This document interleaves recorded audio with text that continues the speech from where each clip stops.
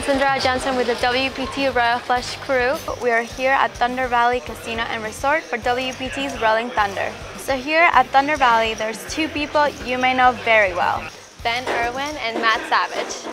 Let's see what they're up to on the floor. If you look at the numbers year over year, we're actually up a little bit for one day. Yeah. Tiny day, yeah. Good. He was a top I like that. How are you, buddy? Doing a good massage. I like that.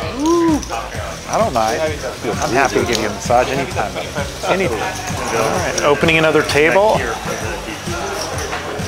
Keep on coming. How are you? I'm good. How are you doing? Hey, you heard about this guy? I heard about him. Yeah, I heard he's a golf hustler. Golf hustler. I heard he wears his golf club to Top Golf. That's what I've heard. He does. He actually brought his own clubs before. A lot of Champions Club members and a lot of locals. That's what I like to see. Yeah. I like to see the recreational players and the satellite winners. Satellite winners are the most important part of every tournament, in my opinion. Definitely agree. So good job on that, Ben. $350 bottle of wine. No, I got a good one. I'll get you a good one. I'll get you a good one. I'm Vegas. I'm very expensive. That I know already. I know that.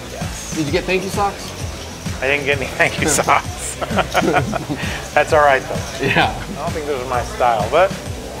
You ever had a pair of thank you socks before? I've been given socks before. Not I. Minute remaining this level. The thank you socks. Solid. Yeah. Feel good too. Changes the attitude a little bit, you know?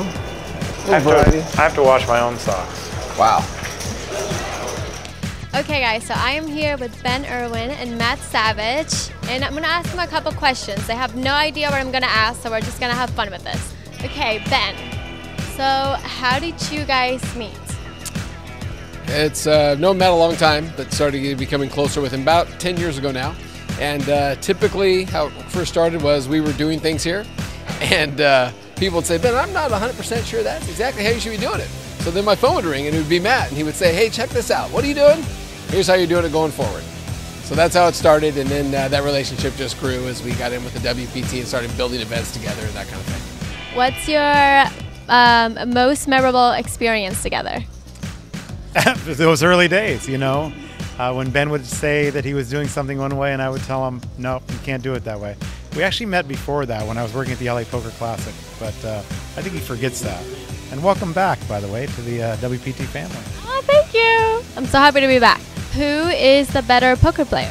So I would probably say me. More creativity, you know, a little more intellect, but Matt definitely has that persona. So if you saw us, you'd probably say, oh, wow, it's probably Matt. And that's the way it should be. So you believe he's the one, but I'm probably the one you want to put your money behind. What do you have to say to that? Well, it depends on the game. I think if it was a limit game, I would be much better than him.